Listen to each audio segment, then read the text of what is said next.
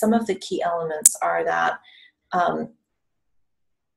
there is stakeholder governance or involvement of people who are affected by these issues